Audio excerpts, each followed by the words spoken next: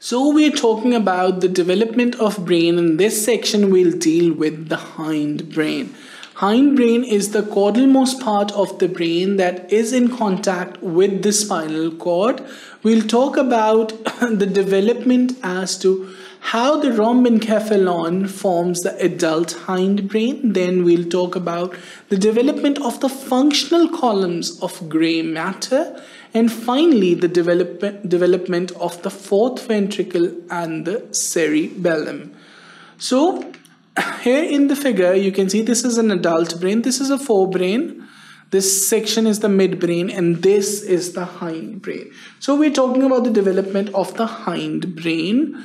So the caudal part of the myelencephalon. So we saw the rhombencephalon divided into two parts, the metencephalon and the myelencephalon. The metencephalon was the cranial part and the myelencephalon was the caudal part. So we are talking about the caudal part and the caudal part of the caudal part, that is the caudalmost part of the myelencephalon. It has a central canal and it forms the closed part of the medulla oblongata. We have talked about this before.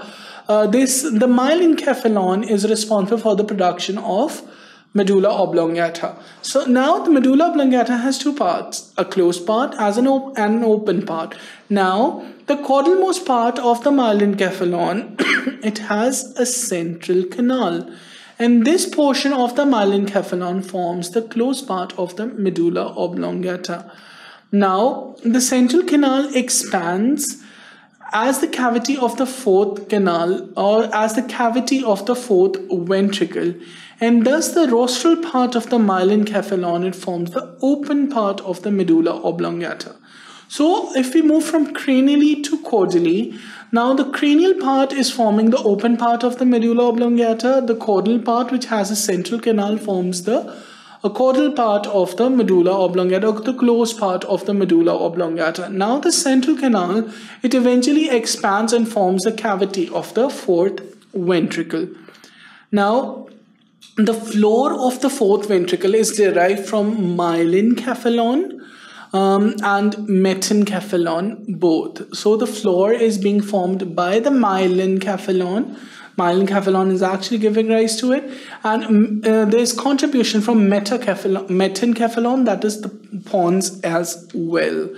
On either side of the midline, the floor consists of the basal and alar laminae. So laminae are actually the thickening of the mesoderm, which lie on either side of the floor of the floor of the fourth ventricle, which is being formed by myelencephalon in particular and contribution from the metencephalon. Now these two condensations, the basal and the alar laminae, are separated from each other by a longitudinal sulcus. This sulcus is known as the sulcus limitans. So what is sulcus limitans? Sulcus limitans is actually separating the basal and the alar laminae, which are two thickenings on either side of floor of the fourth ventricle. The floor of the fourth ventricle being formed by myelencephalon and the metencephalon. So again in the figure, this is an adult brain. This is the cerebral cortex. The forebrain showing the cerebrum. This is the thalamus. This is the hypothalamus. Then we have the brainstem. The brainstem consists of the midbrain. Here you can see this in brown is the midbrain. And now this is the hindbrain. The hindbrain consisting of pons and cerebellum. The pons and cerebellum, they arise from metencephalon, and the medulla oblongata. This light blue is the medulla oblongata, and this arises from the myelencephalon. So we are talking about the development of this area, that is the hindbrain. Now the basal and the alar laminae, which we have talked about, we were separated by the sulcus limitans. Similar to that of the spinal cord, similar lamina are also present in the spinal cord. They contain motor and sensory nuclei respectively. So the basal lamina contains motor nuclei and the alar lamina contains the sensory nuclei. So the nuclei are arranged into longitudinal columns. So why is that arrangement? So that the information can easily be transferred between them. So there's longitudinal arrangement of these nuclei. So they supply the derivatives of the branchial arches that develop around this region. So the branchial arches are giving off various structures in this region, and these nuclei are also supplying these structures. A special branch comes to lie between the somatic and the visceral columns of each lamina. So in this region, there's also a special branch that comes to lie between the somatic and the visceral columns of each lamina. Now, moving on, we have special somatic columns that appear in the most lateral part of the alar lamina. So alar lamina, it contained sensory nuclei. And there's a special somatic column that appears in the most lateral part of the alar lamina. It receives impulses of special sensations, that is hearing and balance. I know it's a bit dry and unconventional, but this is a developmental time in the embryo. There are rapid changes that are happening, and at this point in time, there's so many changes going on that the development proceeds rapidly at this point. So just try to remember them, try to be with them, try to be with me at this point, and then you'll be able to understand it easily. Now, this is the arrangement of the columns that we were talking about. So we have the motor columns and we have the sensory columns. So the motor columns include the general visceral afferent in light blue, the special visceral afferent in purple, and the somatic efferent in red. So these are the motor columns which are derived from the functional columns of its basal plate. So basal plate gives rise to the motor column. There are 3 motor columns here, and there are 4 sensory columns. So these sensory columns are derived from the alar plate. So these are the general visceral afferent, the special visceral afferent. These are in dark green and light green respectively. Then we have general somatic afferent in orange and special somatic afferent in yellow. The special somatic afferent is the segment that is developed later for special senses. So this is the arrangement of the functional columns of the gray matter that appears according to the nuclei from which it develops. Let's talk about the development of 4th ventricle and the cerebellum. So now the stretched part of the roof plate of the rhombocephalic vesicle forms the roof of the 4th ventricle. So this is the roof of the rhombencephalon, and this forms the roof of the 4th ventricle. Now let's see how that happens. This roof consists of a single layer of ependymal cells. This you can see in blue. This is a single layer of ependymal cells which is covered by a vascular mesenchyme of the pia mater. This dotted line is the vascular mesenchyme of the pia mater.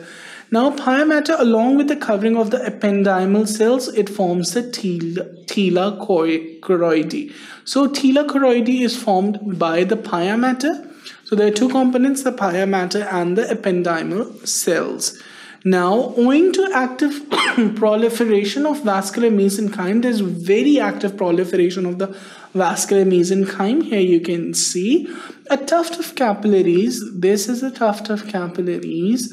Now it invaginates the ventricular cavity. So the ventricular cavity is invaginated from the roof by a tuft of capillaries from the pia mater. Now these sac-like invaginations here, this sac-like invagination consists of the tela choroidea and a tuft of capillaries. This forms the choroid plexus. So this is how the choroid plexus is formed. Initially, the roof of the rhombencephalon forms the roof of the fourth ventricle. Now, this roof of the rhombencephalon consists of a single layer of ependymal cells, which is covered on the outside by the mesenchyme of the pia mater. There is a rapid proliferation of blood vessels in the mesenchyme, which penetrate into the cavity, try to penetrate into the cavity of the fourth ventricle. The penetration into the cavity causes the tabular chordae covered projections of these tuft of capillaries. These tabular chordae, choroidy covered projections of tuft of capillaries into the fourth ventricle are known as the choroid plexus. So here you can see this is the choroid plexus. These are the tabular choroidy. This is the ependymal layer. This is the pia mater. So moving on, now let's talk about the development of cerebellum. So now the dorsolateral parts of the alar lamina of the metencephalon, they extend medially. So there is medial extension and there's dorsal extension to form the rhombic lips. Here you can see this is the rhombic lip. These are formed by the dorsal extension. There's dorsal and medial extension from the metencephalon. So this is the rhombic lip. This is the precursor of the cerebellum. So they meet and fuse in the midline over the roof of the fourth ventricle, and they grow dorsally to form the cerebellum. So they finally meet and fuse in the midline. Here they meet and fuse in the midline, and they grow over the cavity of the fourth ventricle, and they grow dorsally to form the cerebellum. This is the adult cerebellum being formed. Now the marginal layer of the basal plates of the metencephalon, it expands considerably. So there's a rapid expansion of the marginal layer of the basal plates of the metencephalon. They serve as a bridge of nerve fibers which connect the cerebral cortex and the cerebellar cortex. So there's a connection between the cerebral cortex and the cerebellar cortex. This is through a marginal layer of basal plates. These are derived from the metencephalon. So this is all about the development of the cerebellum. So in this section we talked about the development of the hindbrain. We saw how rhombencephalon formed the pons, the cerebellum, and the medulla oblongata. I hope you liked and understood this section. For further sections, keep watching sqadia.com.